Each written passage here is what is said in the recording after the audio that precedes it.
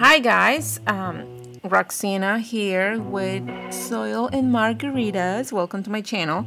Today I just want to talk to you about this spot in my garden where I decided to make a privacy fence using hydrangeas. The area right here that you see is under construction. This house is a major fixer-upper for us. We're actually living in it as we fix it. So having kids, having jobs, trying to make this work has been quite a challenge. But regardless, the area here is in full sun, not really windy, since you can see a little bit of my neighbor's home, which is also being remodeled, by the way.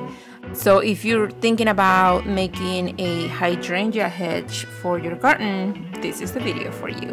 And you guys, I am not a professional. Everything that I do is basically hit and miss. I watch a lot of YouTube videos as well from other professional gardeners who have done this many times, and I just get tips from them, so it works really well for me. Now the hydrangea that I'm going to be using here is only one variety. It is the Limelight. It's classic white panicle hydrangea. I just love the blooms. They don't actually stay green for the longest time. They turn into this creamy off-white color, and it's just amazing. I just really love this kind. The plants that I purchased when I decided to make this were already big to start with. I didn't want to have to wait years before these hydrangeas were tall enough for me to give me that privacy. So the number on the buckets for them were number 7. So that's just a little bit shy of 7 gallons, you guys. They were 6.8 gallons each bucket. I got 5 of them, and I spaced them about 4 feet from each other, from the middle. So when you plant one on the ground, you get around the trunk of the plant and measure from feet from it until the next center of the next plant.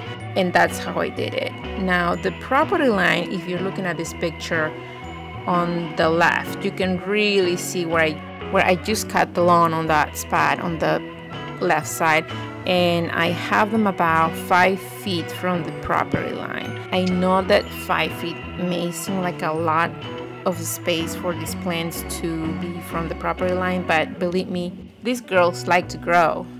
Now when I put them in the ground, I really didn't do a lot of special anything to the ground. I literally just took out the grass and added a little bit of fertilizer.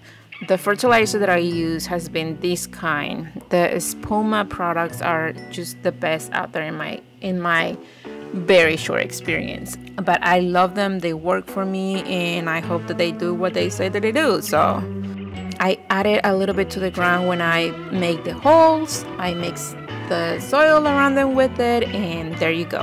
And honestly, since then, I haven't really done much to the soil other than just in the spring prune them, give them a little bit of fertilizer, and they're good to go.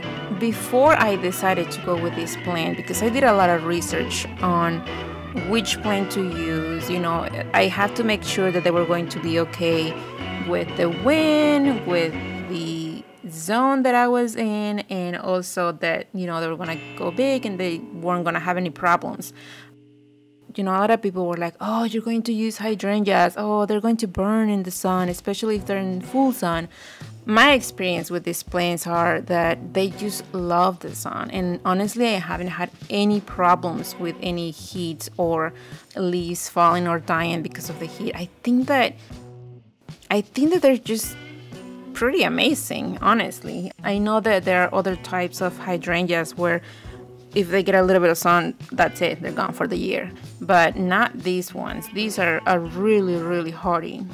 Right in the middle of the summer, when they're starting to bloom and they're starting to turn into these white blooms, I like to come and trim sort of the bottom of them to give them a little bit of shape.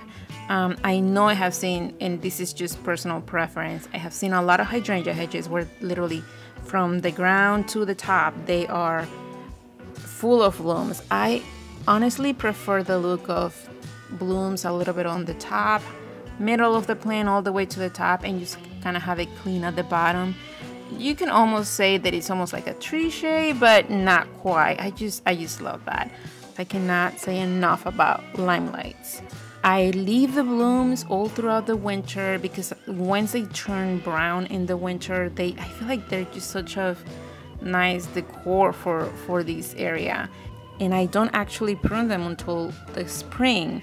I come in and cut all the dead blooms and I give a little bit of shape, and there we go. These hydrangeas, they don't really take a lot of care, you know, as far as disease or bugs eating them or anything like that, at least not in my area. But I just cannot say enough about them. I hope that you found this video helpful or inspiring or just plain crazy. If you like it, please make sure to give me a like. I am very new to this channel, and I really hope to be making more videos in the future.